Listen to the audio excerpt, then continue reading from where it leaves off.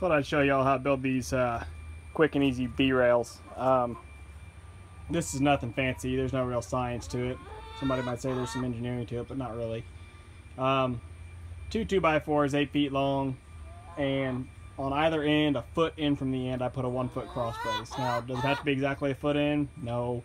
Could I put one in the middle? Yeah, probably, but I don't think it's really necessary.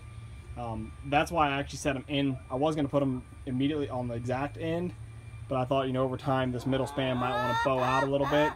It's not really going to have any force on it to make it want to bow to the outside. All the weight's going to be pushing down, so it would make it want to bow down, if anything.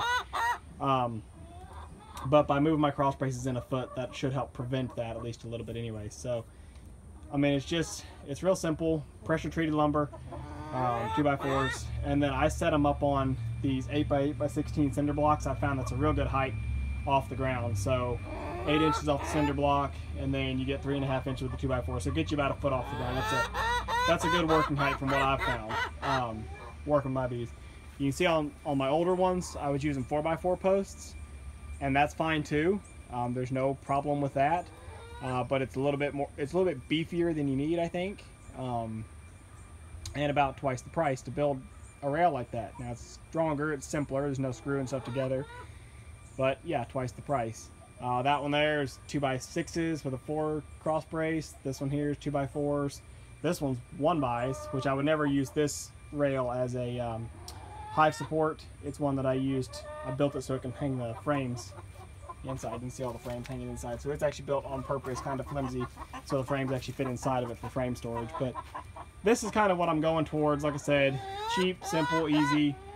I mean, if you want to use a 10 foot, 12 foot, whatever long, but I like 8 foot rail, just makes things easy. I can put usually about four 10 frame setups, or about 8 or 9 5-frame boxes on a rail this long. So like I said, just toss this one up. I'm trying to get the bee yard cleaned up a little bit. I've got all this piled up mess, and this is actually clean compared to normal. But I got this one put up instead of having the boxes just stacked on the ground. The boxes were just stacked on those 2x6s on the ground. That's not good. So got that put up. Gonna get everything moved over off of this rail probably, and then replace that one with another new one that I'm gonna build. Or I might build the other new one and put it in here for all those boxes to sit on. I haven't decided yet, but it doesn't matter. Just trying to clean the bee yard, and thought some of y'all might benefit from seeing how I built this quick and simple rail.